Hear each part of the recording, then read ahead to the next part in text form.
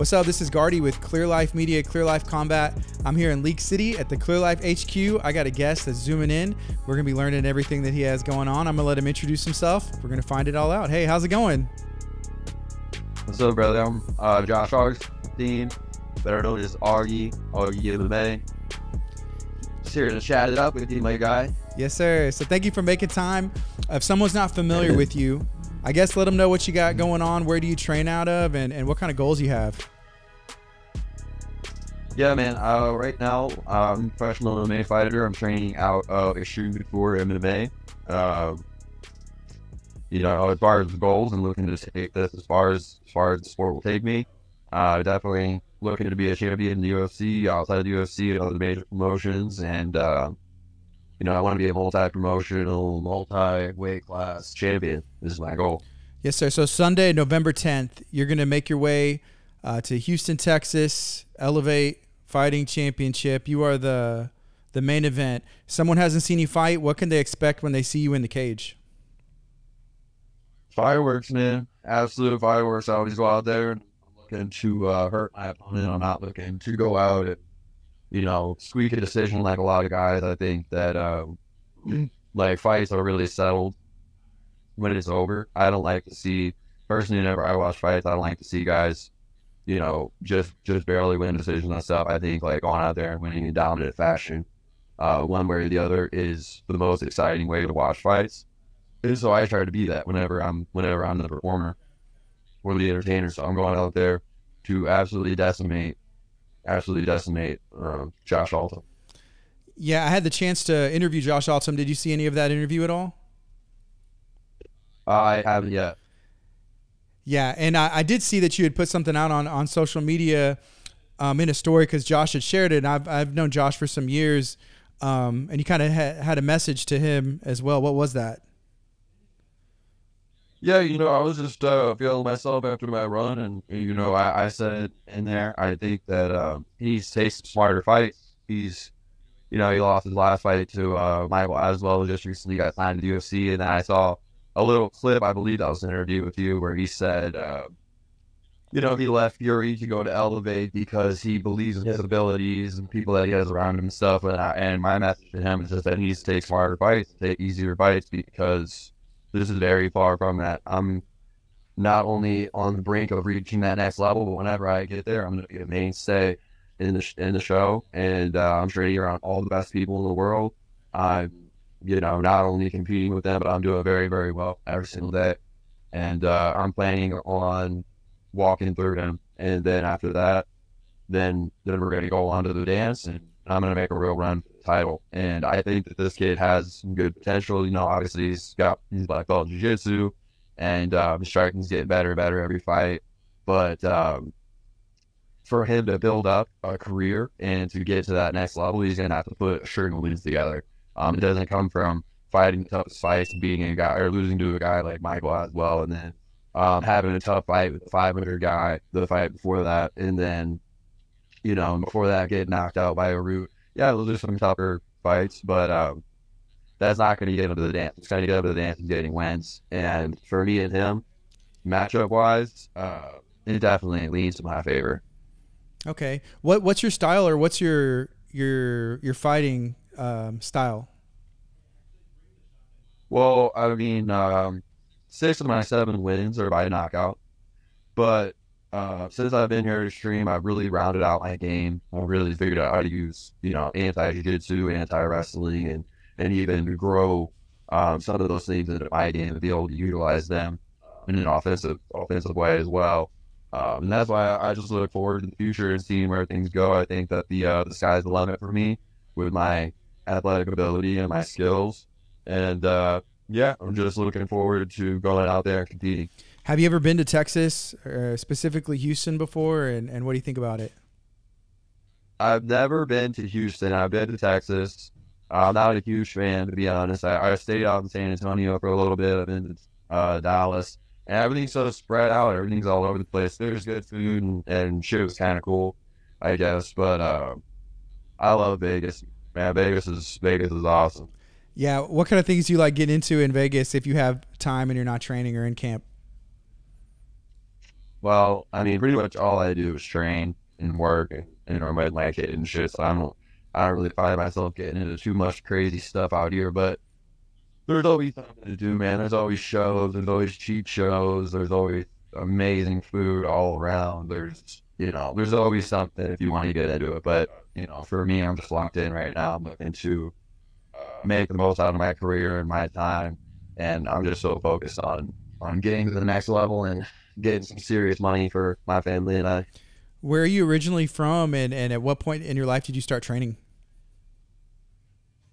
Yeah, I'm from St. Louis, Missouri, originally. That's where I was born and raised. And I started training whenever I was 15 years old. I just happened to stumble into a gym.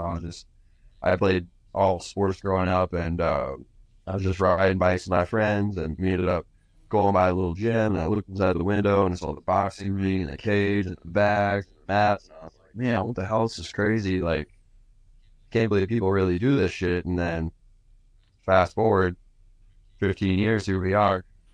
Yeah. Was there people, or even your family at the time or friends, were they kind of surprised or just expect that, oh, it makes sense for Josh to want to get into this stuff? I think most people in my family and close immediate circle were pretty like not surprised at all. Like I think that they were like, oh, okay, yeah, this makes sense. I think like people that were really close to me were definitely worried because no one wants their loved ones in a fucking cage fight, especially at like 13, 14 years ago. The sport was not what it is today. It wasn't cool to be a fighter. It was kind of like weird and still a little bit taboo at that point. But yeah, it's been a very natural progression, and I'm really happy that it happened because it always gave me an outlet whenever I was around that age and started getting in trouble. And like as the time that I learned that physical confrontation wasn't how you handle like problems was the same time that I was like starting to regularly train every day, and it gave me that outlet. Are there any regional promotions out there in St. Louis, Missouri? And I guess how long have you been out there at Xtreme Couture in Vegas, and what kind of sparked that move? Hey, I need to get out here. Yeah, there are some smaller promotions in St. Louis. I fought for pretty much all of them. I was champion of a promotion called Nemesis Fighting Alliance, and I guess I still am. And then I fought a lot of fights for Shamrock FC, their bigger promotion in the Midwest. Um, and they put on a great production value. They put on some good shows. I did some fights with them. And yeah, I ended up signing with Iridium Sports Agency back in 22. And they kind of sparked that move out here. And then one thing led to another. I actually ended up leaving Iridium with Roman Athletic Institute. Roman Isbell, he's my manager, coach, really taking care of me, really trust him. And yeah, it was just a natural progression. Just, was kind of reaching the pinnacle of that gym in the city and starting to find that there wasn't too much more reach out there. I really thought I was the man, and coming out here and training really opened my eyes to being around the best people in the world all the time. Not even just the best fighters in the world, but a lot of different coaches, a lot of different styles, and just being around people who want to do it, people who see this as their end all be all, not just like hobbyists that are kind of good at one thing or the other and kind of want to can like kind of help you in one way or the other. This is people's lives here. Like people really dedicate everything and put things to the side to be here. And that was something that was really special to me because I felt like I was kind of the outcast, kind of a weirdo for making it my whole life for so many years. And people would be like, oh, is this really realistic? Kind of projecting their own things on me. And for me, once I got here, it felt like home because they're like, I don't have my family to like, help me every day or whatever, or like help me watch my kid, but I do have a backing around me. I do have people that understand my vision and see my potential as well and want to help me get there. And there's obviously people that are above me in the line and behind me in the line, and I can kind of look in both directions and see, where I want to go, who I want to be, what kind of training I want to do, the type of people that I surround myself with, and all of those things. Like they say, if you're around 4 millionaires, you're going to be a fit. If you're around 4 fucking losers, what are you going to be? And so, it just, it was natural for me. As soon as I saw the gym, I was just like, oh man, I'm gonna probably end up spending the rest of my career out here unless something opens up that seems like perfect, or I get a lot of things that are catered to me. Like we'll see what the future holds, but I can definitely see myself being here the rest of my career. How did that connection and opportunity with Elevate FC come up? Just through my manager, Roman Isbell. He's one of the best in the game for sure. He's very knowledgeable. He's connected to everyone all over the country. And yeah, he gave me the offer, and we thought it was a really good matchup. Awesome. Very cool. Man, I'm excited for this fight. It's coming up quick. What kind of things are from now till the fight happens, November 10th? What kind of things you're going to be working on, or what does that generally look like for you? I mean,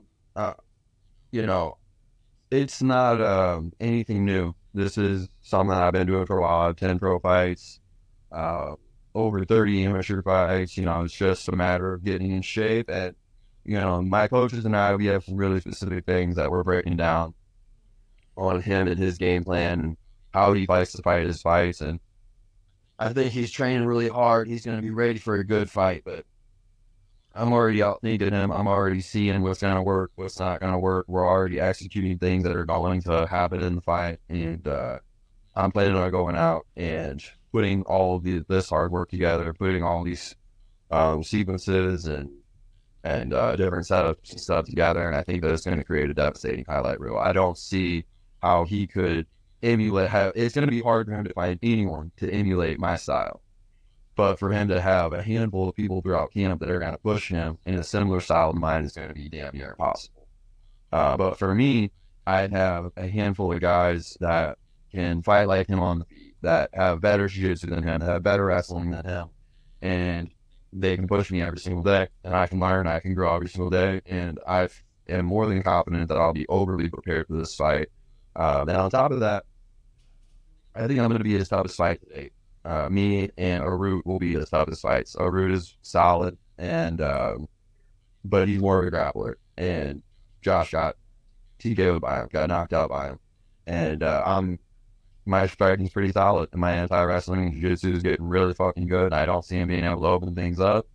And he's gonna want a way out eventually, whether that's on the ground or the feet. He's gonna find his way out, just like he has in that fight. The Aswell fight, and I'm not going out there to, barely touch him up and get by. I'm going to go out there to try to hurt him. He's going to feel that right out of the gate in the very first exchange. And, I think it's going to be exactly what I need it to be to get me to that next level. Awesome. So Elevate FC is taking place Sunday, November 10th. You can get your tickets. That's going to be in Houston, Texas at the ULH Event Center. You can also watch on clearlifemedia.com if you're out of town or want to go back and watch. Again, Josh, is there anything else that you would like to share?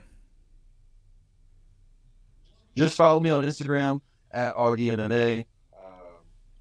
I got to say thank you to my management, Roman Isabel, Rashida Paulo, everyone over at Roman Athletic Institute.